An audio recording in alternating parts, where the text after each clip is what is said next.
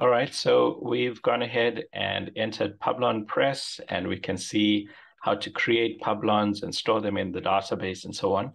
So now we want to really get into the content and be able to create great content. So, of course, the first thing that we would want to do is choose the Publon space in which we want to create our content. And then we just go down here and click on Edit. And that's going to load up some content. Please note sometimes it might look blank even though your Publon is not blank. So just click on this text area and it will show you the so-called Publon code. So in this video, we want to cover what this code is about, right? This is a so-called JSON object, and JSON means JavaScript object notation. And it's really a quick way of creating Publons. There are more visual editors that you can use to edit your Publons, but the quickest way is by editing JSON code. And we want to be able to just quickly make some changes. So for example, if I just want to change the title, I can see here, this is my title. I do that, and then if I just hit Control-Alt-R, then I can see my Publon has updated.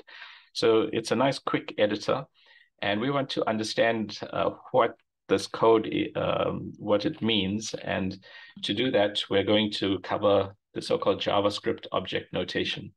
So I'm just going to open up an editor for us to look at that. And you can use whatever editor you like. And typically, if it's a code editor, if you save your file with the extension .json, then it will give you the correct syntax highlighting. So the way to understand JSON objects is, well, as the name tells you, it's an object. So an object that has attributes. So for example, if you think of a friend of yours, so let's say your friend's name is Joe, and Joe is 1.2 meters tall. So those are the two attributes of our friend.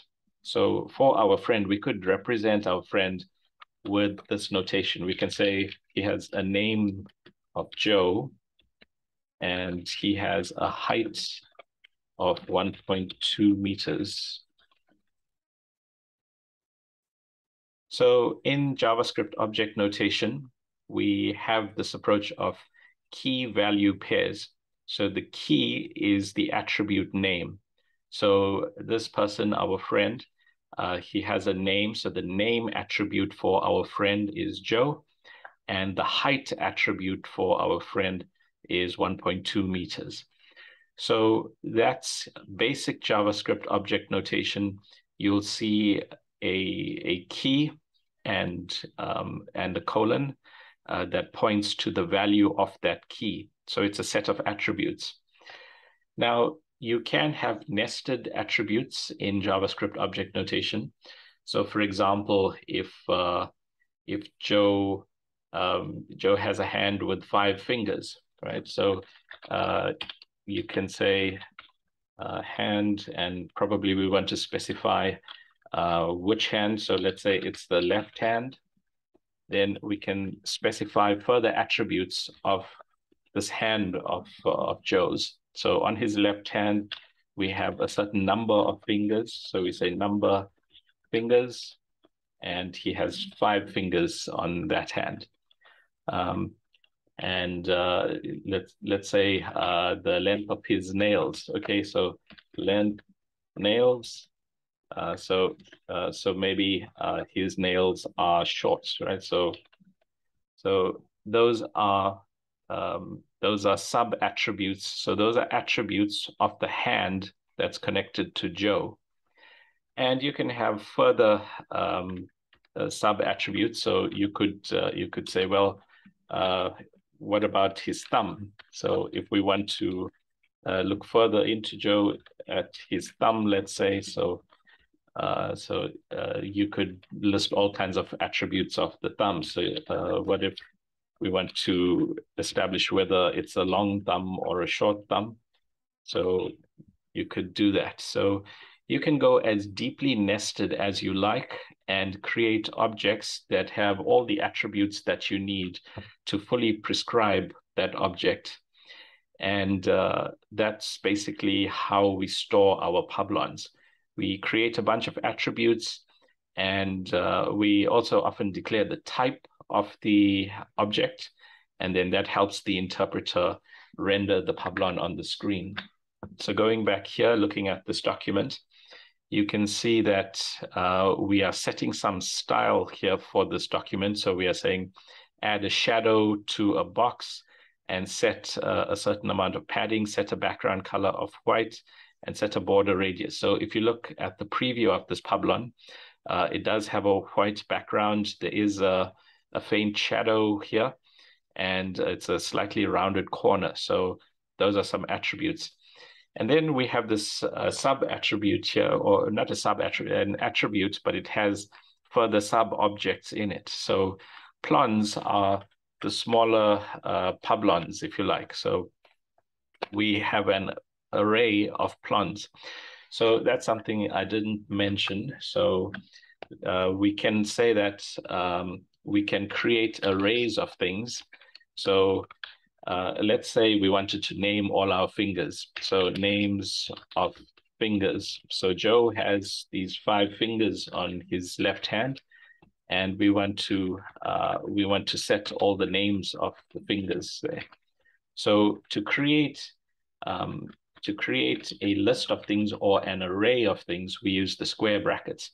So remember, for the JavaScript objects, we are using curly brackets, right? So curly brackets for the whole object. Then for the sub-objects, we are also using curly brackets there.